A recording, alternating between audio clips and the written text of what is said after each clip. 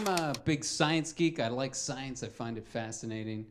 So I was online the other day, and I was reading this one article, and it was like, scientists link feathered dinosaurs to modern bird. And I was like, that's fascinating. I wonder what other people have to say about it. So I scrolled down to the comment section, and the first one there was, nice try, too bad, evolution's bullshit. Like bullshit. I think that's how you know you're talking to a qualified scientific expert, when they use the word bullshit, right? Like the 2012 Nobel Prize goes to Truth Crusader 89 for his work in the field of evolution is bullshit.